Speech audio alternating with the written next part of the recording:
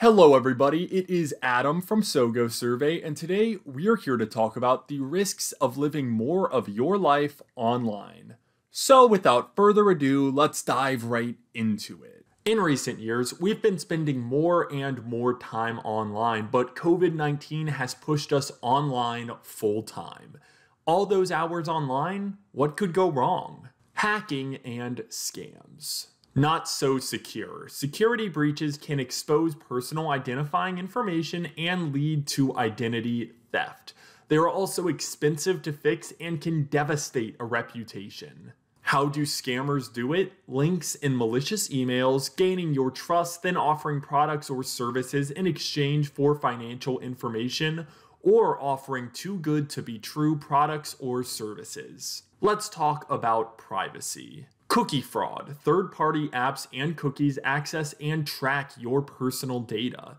The data collected can be sold or stolen, so you can never really know who has your data and how they're using it. Hackers can infringe on your privacy through camera eavesdropping through your personal tech, speaker hacking, which turns your phone's speaker into a microphone that picks up everything you say, and hacking into keyboard software. Infringement and defamation.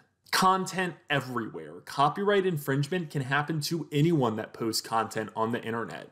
From images to video games, stolen content can affect your reputation.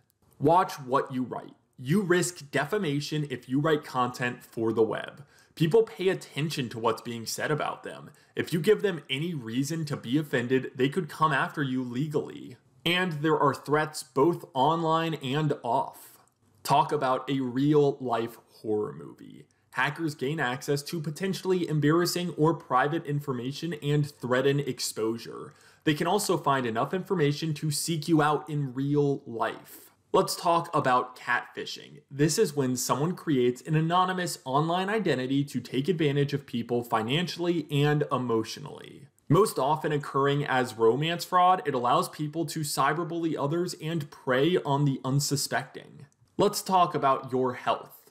Sleep interference. The light associated with electronic devices harms your sleeping patterns. The always-on presence of the internet can mentally stimulate you almost 24/7. And of course, there is addictive content. Gambling, excessive shopping, and other vices are endlessly accessible via the internet. Smartphone addiction is a real problem for those who must check their phones every hour or less. And it's just bad for your well-being. People who spend significant time on the internet are 30% more at risk of immune system deficiency. It may indeed be safer to stay home for now, but remember that life online brings its own risks. Be smart and stay safe. If you want to learn more about the risks of living more of your life online, we have a blog about it on our website. Also, please follow us at SoGoSurvey on our various social media platforms down below. You can reach us at 1-800-646-0520 or email us at support1@sogosurvey.com. Thank you all so much for tuning into this episode. I greatly appreciate it, and I hope you tune into next episode as well. Thank you all so much. Please stay safe and have a wonderful week.